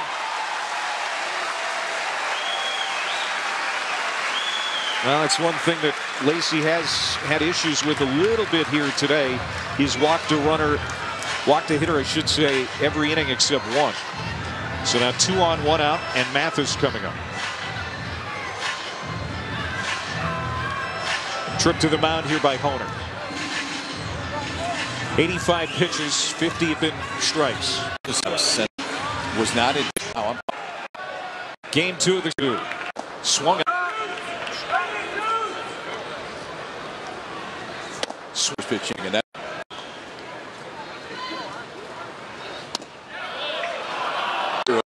Fastball out away. Momentum from the catcher's already taken you that way.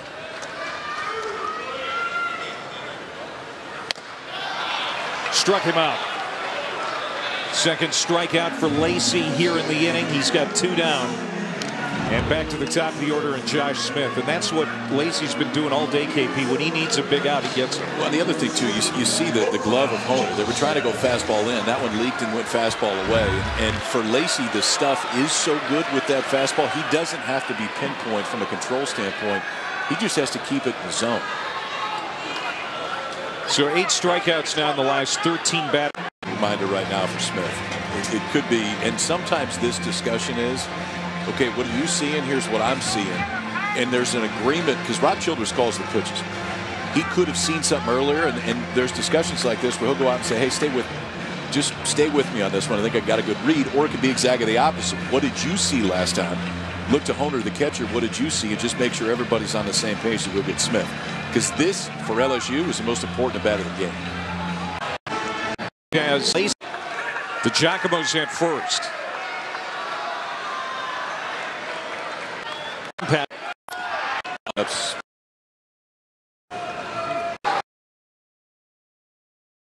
They don't go far away from here. They keep the best talent in the area at home. Again, the 1-2. Swung. Make it 8 strikeouts today for Lacy. Make it 9. 9 strikeouts in the last 14 batters for Lacy. LSU strands 2 in the 5th. Was back off speed again, and Lacy strikes out 3 in inning 9 in the game so far for Asa Lacy, giving up just 1 hit. It's 3-0 Ags.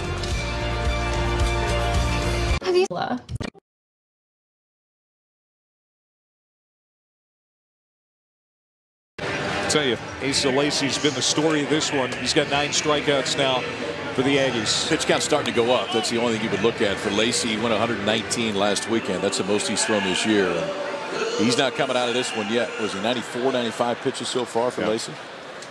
9 strikeouts, struck out 3 in the last inning. 95 for the left-hander.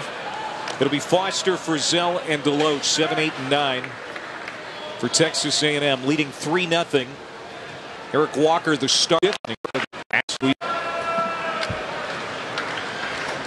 He's got 16 straight scoreless innings over the last 10 appearances.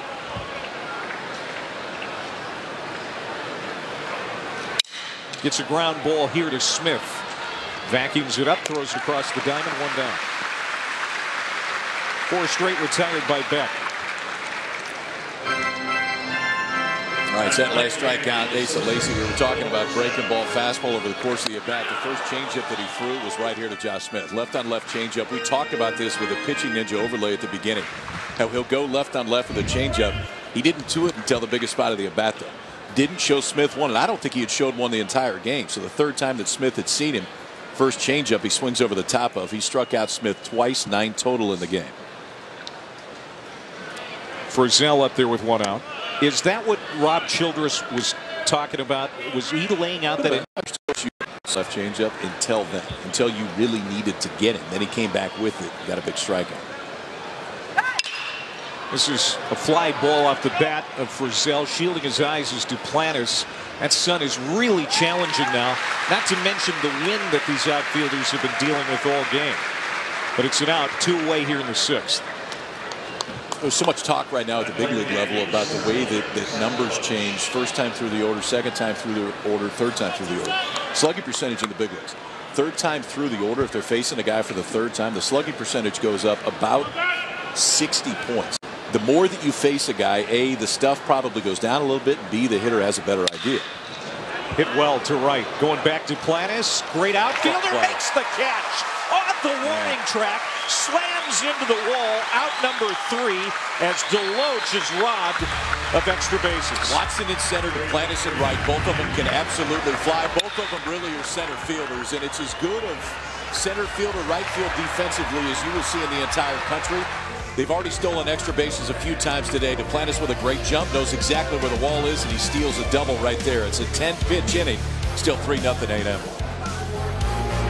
When we started with It's that kind of day. He's not listening to us, obviously. Well, maybe, I guess, on his phone, but probably not. Maybe listening to the radio. If you are, wave right now. Touch your nose if you're listening to it. Take your hat, throw it on the field. Not happening. 3-0. Texas A&M with the lead. And Zach Watson, who just made that great catch in right field, will lead it off for LSU.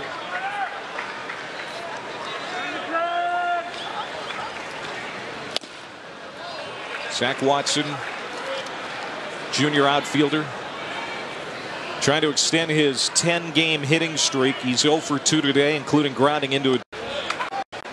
Now you got to be thrown out. If you haven't been thrown out, keep running, man. You're probably not running enough. But 3 changeups right there. Oh, They got him. That's the second strikeout of Watson today for Asa Lacy. It has been a terrific day for Lacy. Only inning today that he didn't strike anybody out was the first inning. Then after that, Asa Lacy, especially in the third, the fastball started getting a lot more consistent. Backdoor breaking ball right there to get Watson earlier than the fastball to get Broussard down and away. Fastball to get Mathis. 10th strikeout was a changeup to Zach Watson right there. He's now struck out 3 in a row. He's done that 2 different times today. And for Lacy, we have seen why he is projected to be a high first-round pick next year. And a guy that when Rob Childress talks about him, guy out second. For him.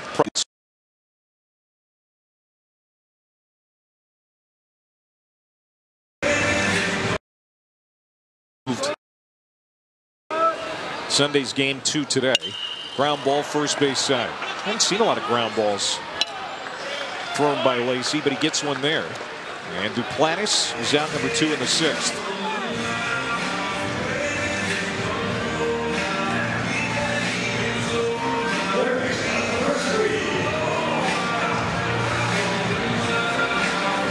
Chris Reed coming up. This guy is an interesting story, Cave. Yep. Chris Reed, reigning SEC Co-Player of the Week, had a huge weekend at the plate in Starkville. 6 for 8, drove in 6 runs. But he might be the best story in college baseball this year.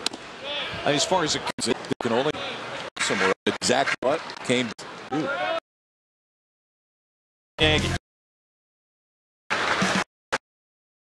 Pitch of the at bat coming up. The 0-2 struck him out.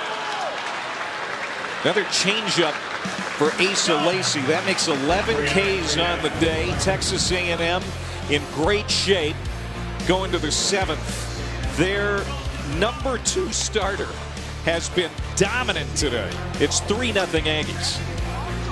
That doesn't even sound right saying number 2 starter. Lear. Play back up here in the box, at the box on this nice Saturday. The weather's really turned out to be okay.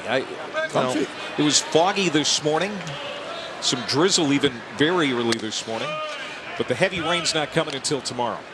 8 Eastern on ESPN. Walks the wall. There's Walker. His day is done. Ground ball left side. The third baseman Reed. And that's a bad throw.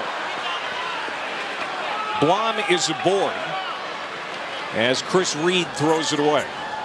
And that's the second LSU error today. And they've both been on that side of the infield. That was a strange one, too, because Reed had all the time in the world. I think he just stands up on this one and makes a high one hopper.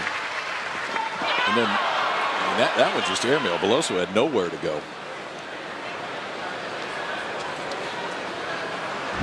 That throw gets to him a little bit earlier.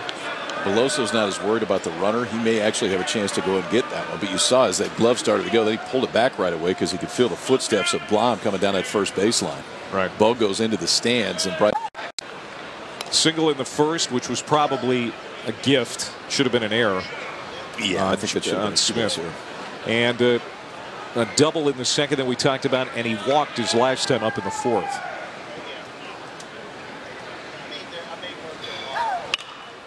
There's a good bunt. And Beck has one play, and Beloso kept the tag on it first. That throw a little bit down the line toward home plate. Beloso made a nice catch and tag, and over to third on it is Bryce Blom. So there's one out here for the Aggies, and Shoemake coming up again. Blake got down the line right here too, because Beck had to hurry this one up, and it makes the play that much tougher for Beloso. Gets to it right now, knows he has to quicken that arm up, kind of drops down, and when he dropped down, it allowed that ball to tail back into the base runner, and Beloso kept that foot on there and tried to peek. I tell you, and I know that most of the time walking a guy is not the right thing to do, but if you're down 3 right now and you're forced to bring the infield in like Paul Maneri is right here, I would have really thought about putting Shoemake on, because if there's anybody within this A&M lineup that can manipulate that barrel enough, it's Shoemake. Put Shoemake on so you can get two outs with one pitch. The 1-1 to Shoemake, scorches it down the line, fair ball. Blom will easily score from third. Shoemake on his horse, he'll get to third. And that is a RBI triple for Braden Shoemake, his 32nd run batted in this year, and there's a little more breathing room for the Aggies here in the 7th. It's 4-0. Infield in or infield back, and unless you're playing no doubles for Beloso, there's no chance he's going to get to this pitch or to this ball. It's a fastball on the inside part of the plate. Shoemake just hooks it down the right field line, and he can run now.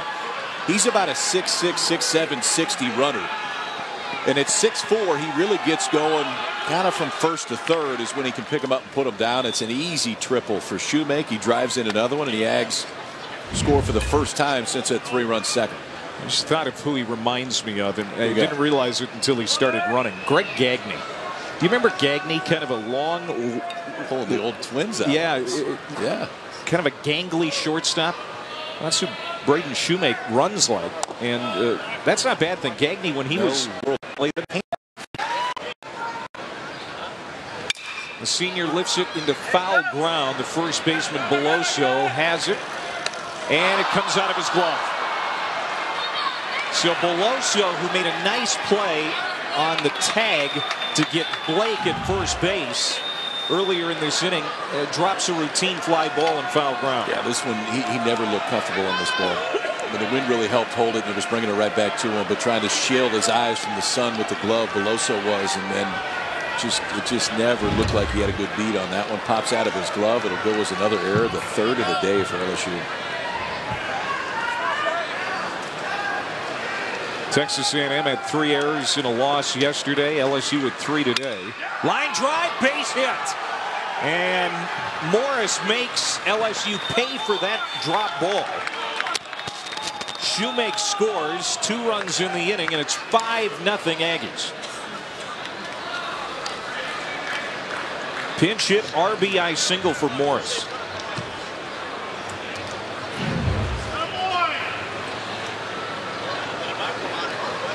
breaking ball that just comes right back in the middle of the plate. Morris stays on it, and you got to have that feeling at the plate too. I mean, that's new life, because the pitch before that, when that ball goes up in foul territory, you automatically think you're out. He wasn't. Next pitch takes a break. 0 for as well. Lacy, and he's faced some really good clubs. The 0-2 from Beck. In most of the stats that matter. That rides in, gets all the way to the screen. Mathis has to chase. He better hurry up. Finally gets to it. So Morris will take second. Coleman, the hitter. Every change. 2 strikes to Ty Coleman. You got Morris at second. He had a pinch hit single that drove in Braden Shoemake here this inning. 2 runs have scored. It's 5-0 Texas A&M. Ground ball back to Matthew Beck. And that's the second time he's had to field his position this inning. And the second time he gets it out. Over to third is Morris. And that'll bring up Mikey Honer.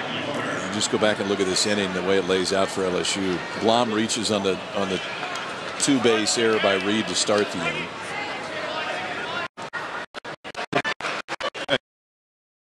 In nicely, and I would expect for that 7 Central 8 Eastern game it's going to be today as we look at Tiger Stadium over the batter's eye. By the way, the final 17-14 purple over white. Beck again. That 6-7 frame comes in handy, but a couple of runs scored, and we saw 2 errors in the inning. Now Reed, the bad throw from third, and then Beloso had one in his glove and fouled ground and couldn't hang on. The Aggies tack on 2 more. It's 5-0 as we. How did you? Our frames in .com.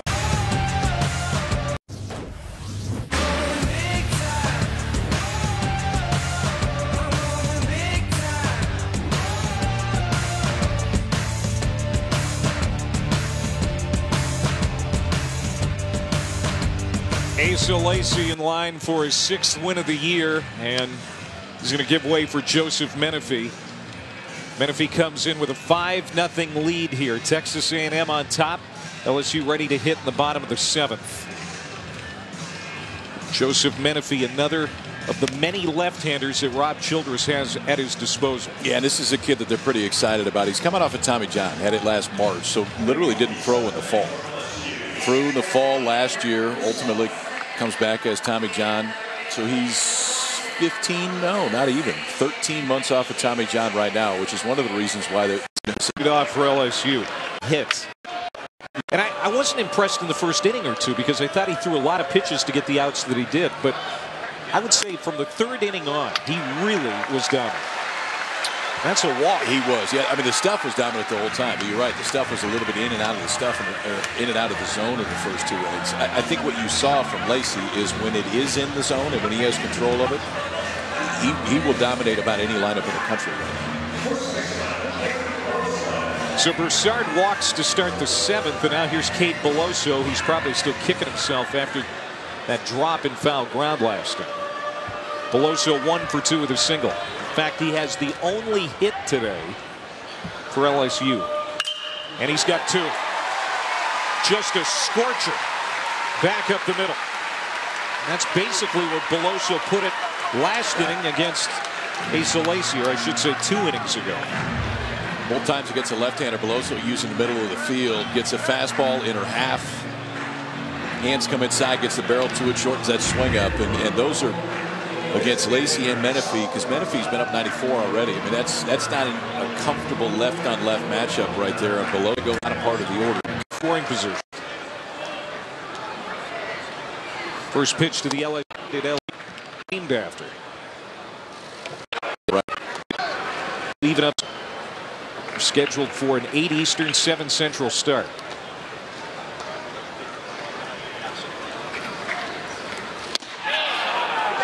Called strike 3. Boy, that was Garza getting fooled on the off-speed pitch. Yeah, and you saw Menifee go to what he was comfortable with right there. 4 pitches in the at-bat to Garza, all were sliders, and the last one's a backdoor slider. Look at Mikey Honer, doesn't even move that glove, like knows that slider's going to come back all the way to where it's going to catch enough of the plate. Didn't move out to get it, just let it keep coming back into the glove. Big strikeout for the freshman Menifee right there. 12th time that LSU's gone down.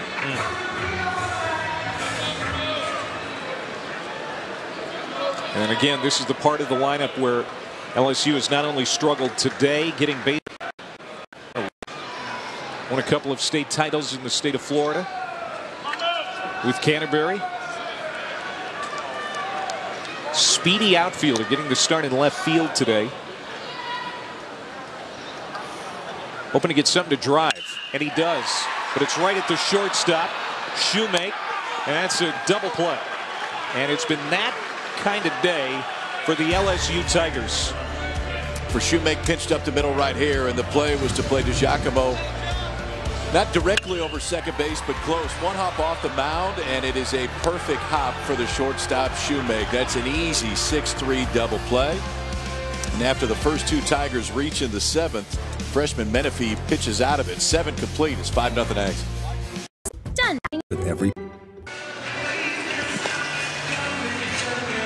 Asa Lacy in line for his 6th win of the year. He's got that arm on ice. Number 35 was outstanding today. 11 strikeouts. 5-0 lead for A&M. We go to the 8th inning. And a new pitcher for LSU. It's Todd Peterson. He is a junior out of Lake Mary, Florida. 6'5", 230-pound right-hander. Surprised to see Peterson come into this spot. He second release to only goes high school at all. Fly, do you? Yep. I threw BP to him earlier this year in the spring. He can hit a bit. He hit one out to left center. Walks the leadoff man here. Foster's on for Will Frizzell. Here are the final numbers for Asa Lacy. 6 innings. Gave up the 1 hit to Beloso. Struck out 11, walked 4. And again, I thought from the 3rd inning on, he was almost untouchable. Yeah, he has been for a lot of this season. It's mid-90s, 3 pitches for a strike. It was today. In fact, when he struggled with control today, it was really just struggling with the fastball. The slider and the changeup.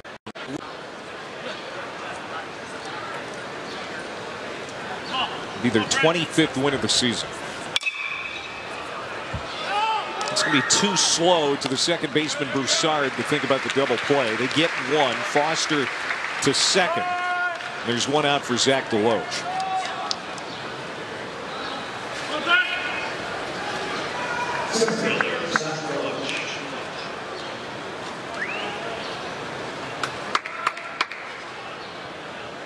Again, starting on the mound in game 2 today will be Cole Henry. He's 2-1 on the year, 3.90 ERA for LSU. We're not certain who Texas A&M is going to. The jump. His glove.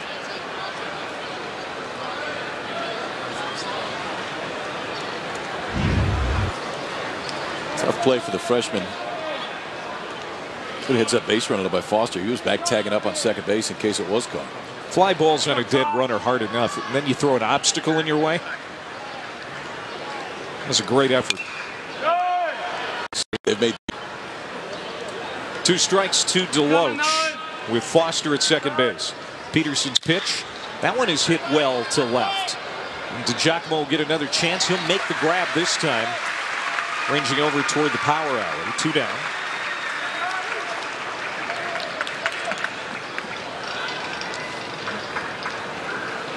DiGiacomo can cover some ground. There's no question about it. This outfield can cover a ton of. See those.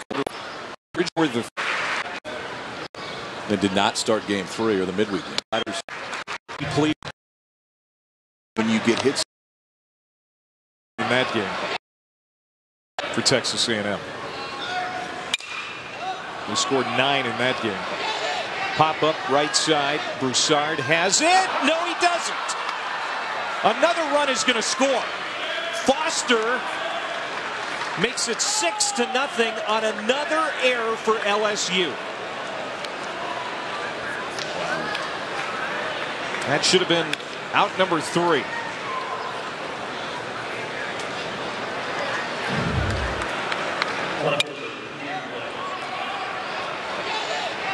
Broussard, the second baseman, comes in, and right about now, you know he's in trouble. When he starts backpedaling right at the last minute, the wind is going to take this beyond it. It's blowing out to center field, so that ball ultimately is going to keep blowing towards the outfield grass. But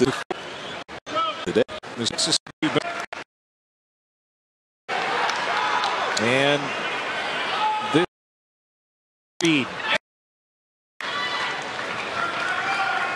So 3 unearned runs for the Aggies. Ground ball to Reed. Out of his glove. Everybody's safe. And this is starting to become a problem here for the Tigers, and they don't know how to stop it. Alan Dunn, pitching coach, on his way to the mound. Chris Reed has 2 errors today. He had 2 errors in the season coming into today.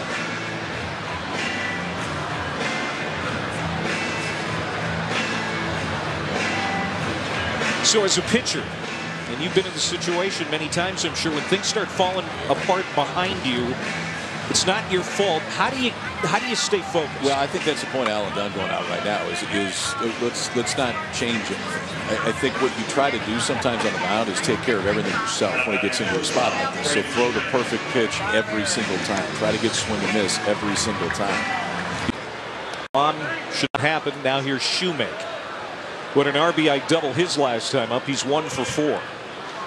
6-0 Texas A&M. Hit hard to Smith, and he will hold on. Out number 3. But another run across for the Aggies as the defense has been no friend to LSU pitching today.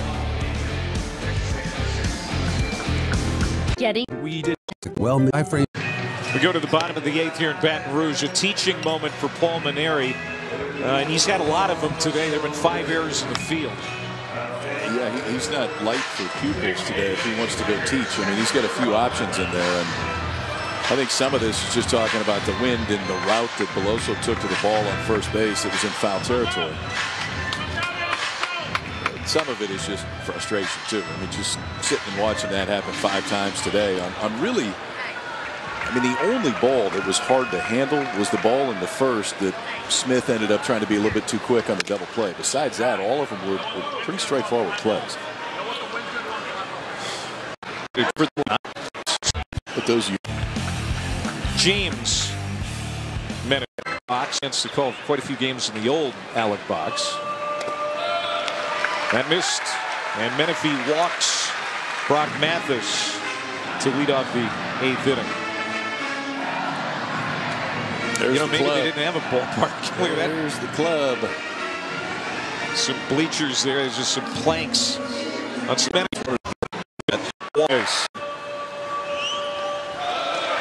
This is going to send Mathis to second base. Wild pitch on Menafi.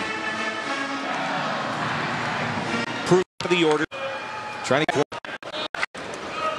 And this is the 4th time going through the order here now for LSU. Mathis at second. Line drive, base hit. And Nolan Cain, the third base coach, holds up the runner. Smith nearly went too wide at first. He'll dive back into the bag. Runners at the corners, nobody out. And Watson coming up. So the swing from Smith is set up on a 1-1 take because he took a pretty good slider 1-1. It got him to a 2-1 count, then ultimately got a pitch he can handle 2-1. And it's kind of a top spin liner to right field. Logan Foster, the right fielder, and it's a good read on second by Mathis. And really no reason to take a chance right there either. You're not 6 runs in the 8th inning. The guy that really matters still hasn't put his helmet on right there. Foster charges airmailed the cutoff man, and it was a good read by Smith because he saw the ball going high. Mikey Honer came out far enough to get that ball. Smith goes right there. He's probably out at second base.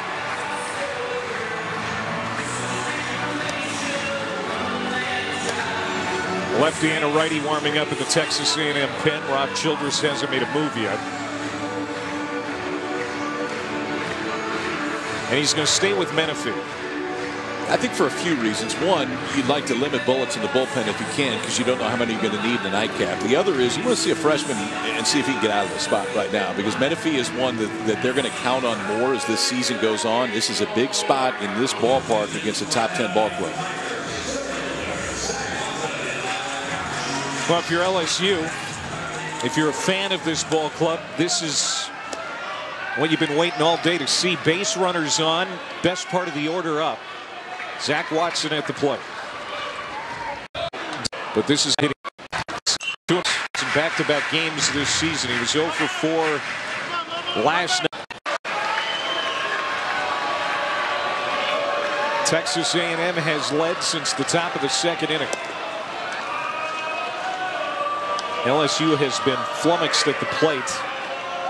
Trying to get something going here. Line drive, center field, base hit. Mathis comes in. Smith to second, and the Tigers are on the board. It's 6-1.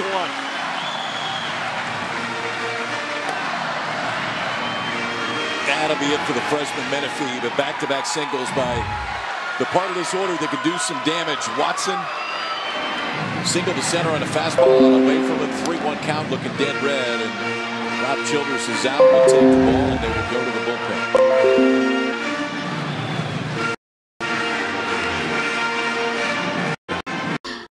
Really our glass.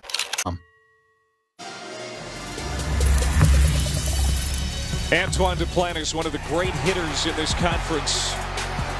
308 hits in his 4 years in Baton Rouge. He doesn't have any hits yet in this series. At KP, you get the feeling that it's only a matter of time, and it could be this time right here against Texas A&M. Yeah, every time he steps up, and the one difference with Duplantis this year that we didn't really see the first 3 is the ability to hit the ball out of the ballpark. Duplantis has 7 home runs. That's tops on this LSU ball club, and it's a team that can score them in bunches. They would like to score some in bunches right here. Trail at 6-1, but still nobody out. 2 on right here. Duplantis coming, and he'll face a freshman left-hander, Chris Webber, who's worked back and forth between the starting rotation, or not rotation, but as a starter and coming out of the pen. 34 strikeouts in 26 1/3 for the freshman, who comes in at a tough spot, middle of this LSU lineup. But I think the reason they stay left here, Duplantis hits from the left side, Reed hits from Webber has looked Duplantis up, checks his swing. Really haven't seen Duplantis comfortable yet in this series at the plate. It just doesn't seem. And again, that can change in a hurry. Yeah, it can change in one swing. Again, the wind blowing out from left to right fairly briskly. If he can get it up in the jet stream, goodbye. Hit well. Tough play for Blake out in left field. He slips after making the catch. He will be able to get it in without the runners advancing. I thought it was hit better than that. And it just kind of died out there despite the wind. So Duplantis is out on a fly ball. That'll bring up Reed. We'll see if it doesn't feel. Reed 33, better than his season average of 319. They've already had 2 tough road trips. They go to Missouri next weekend, to Alabama, to Arkansas. Those are the road trips that remain for LSU. But you knock out at Georgia and at Mississippi State already. Those are 2 good ones to cross off the list. Line drive, base hit for Reed. Smith is being waved around. He will score. On his way to third is Watson. Runners at the corners, still 1 out, and it's 6-2. Reed delivers again. You just get the feeling when Reed goes up there that he's going to do something right with the bat. It's just the way this entire season has been. He can turn a fastball around now. And the one thing about Reed is he doesn't swing and miss a whole lot. So when he gets up there, you're almost assured that he's going to put the ball in play somewhere. That's how it's of walks and strikeouts for somebody that throws this hard. 4 walks, 28 strikeouts, and 18 2. At 11 here in the 8ers, but LSU has north of here.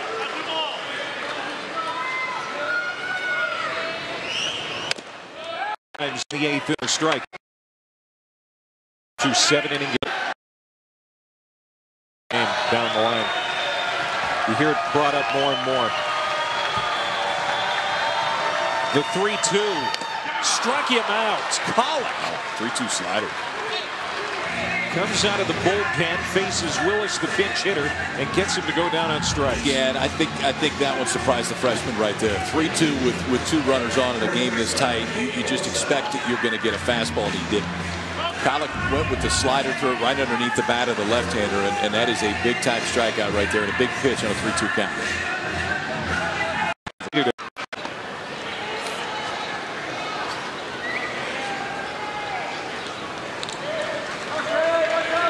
Beloso had the only hit that Asa Lacy gave up.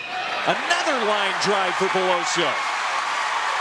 That's going to plate Watson. And it's 6-3. 24th run batted in for Cade. Just wearing out the middle of the field today, too. All 3 hits have come right back up the middle, and it's come in his previous 3 at-bats. Beloso struck out his first at-bat, then 3 singles to Texas. Tying run at the plate for the Tigers. Out front early. Arkansas took 2 out of 3 from Auburn this weekend. Struck him out. Boy, Colic makes quick work of Bianco. And even though he gives up the hit to Beloso, he will walk off with a 3-run lead. We go to the 9th. Closer absolutely does his job. 2 strikeouts for Colic. Sandwiched around a single to center, but it's still a 3-run Aggie. Website. Today. Well, it's been a great day for Texas A&M, and it all starts with their starter, Asa Lacy, at 11 strikeouts today. Yeah, Lacy was 6 strong. He comes out. The offense, this was it for A&M for a while. 3-run double for Cam Blake back in the 2nd inning. And it would stay that way until the 7th, and that's when LSU helped them. 2 innings, or 2 errors in the inning for LSU. Good to 2 runs for A&M in that inning. The Braden Shoemake triple added another one right there, then a solo run in the 8th for A&M, but LSU answers back. It's 3 of their own in the bottom half as we head to the 9th. Blake 2 for 3 with that 3-run double.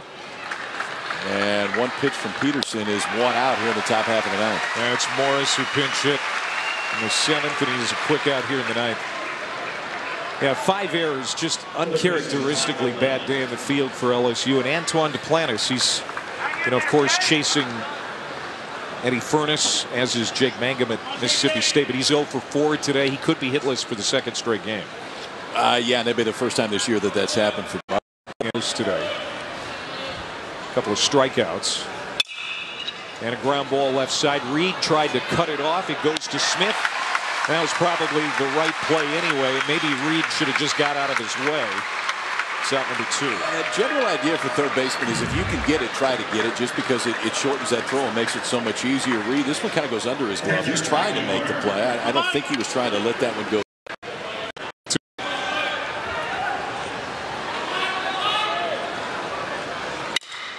Another ground ball to Smith. 7-pitch inning. How about that? Last chance for the Tigers. They're down 3. Freebie Parkerston. Errors for Texas A&M. 3 runs, 6 hits, 5 errors for LSU as we go to the bottom of the 9th here at Alec Box Stadium. Kyle Peterson, Clay Matvick, and our crew. This is Sage on the year that ranks 14th most in the nation.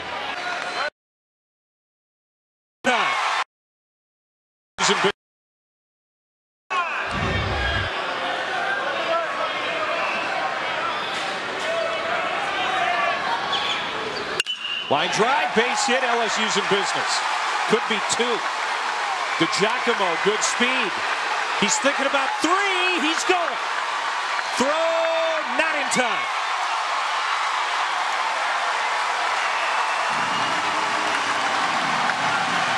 Giovanni DiGiacomo with a leadoff triple here in the 9th. His first triple of the year. Leadoff triple, and he pulled the shoot around second base, too. I mean, he slowed up for DiGiacomo. Fastball in or half, hook down right field line. You know it's going to go for extra bases the minute that it gets fair down that right field line. Logan Foster goes, watch this, though. I mean, he slowed up when he hit second base and then had another gear. Homer King gets it down. Well, just about hopped into the A&M dugout. If it had, DiGiacomo would have scored. Instead, it's a leadoff triple, and LSU's not done yet. Runners on third and less than 2 outs. LSU needs 3 to tie. They can win it. They can find 4.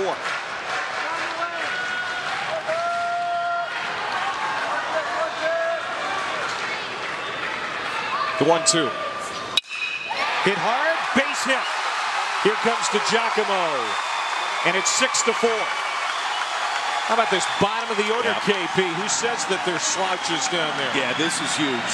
I mean, you go 8-9 to start the inning. DiGiacomo, the freshman, triples down the right field line. Now Mathis comes up on a pretty good pitch. It was a slider out away from him, but he keeps the barrel in the zone long enough to get enough of that, shoot it out to left field. And now LSU's in business because you got their dudes coming up next. Slider that may have been off the plate, too.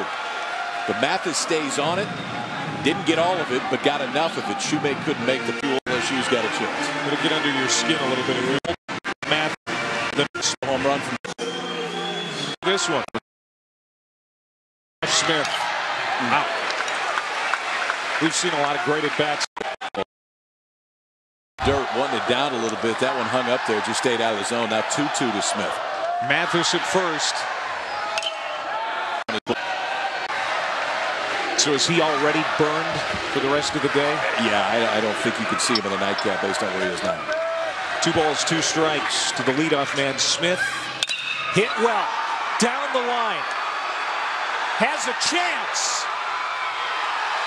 Off the base of the wall. Mathis to third. He'll hold there. And Smith nearly tied this game up. A double for Josh. 2 on, still nobody out for LSU here in the 9th.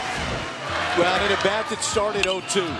So for Colic, first pitch fastball fouled off, and he comes back with a backdoor breaking ball to get to 0-2. Then Smith starts going to work. Fouls off a really good fastball, then an elevated fastball. Takes a fastball up and away. So we're 1-2 now. Breaking ball fouled straight back. Now 2-2 on a pitch that just missed. And as this at bat went on, Smith looked more and more comfortable off the bat. I think he thought it had a chance to get out. It doesn't. Wynn holds it fair. Hits it hung up. And now Zach Watson at the plate. He had an RBI single his last time up.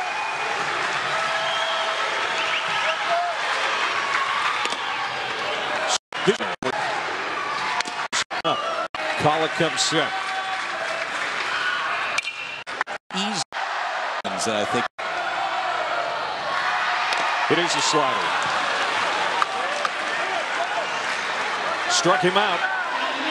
First out of the inning. That's the 3rd strikeout for Colic. And that's the one Watson's got to get, because this is not where Colic wanted to throw it. I mean, it's a backup slider right down the middle of the plate. That's the one that a lot of times is hit a long ways. Instead, Watson swings right through it. Colic gets a huge strikeout with Duplantis coming up. Back-to-back games. I guess LSU. Walk it up.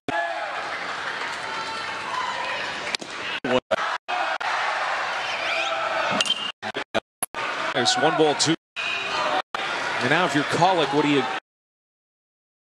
Shoemake's headed shortstop, because with Smith's speed, if it gets into the outfield, he's probably going to score. I think you crowd in the... Duplantis is very comfortable using the left side of the field.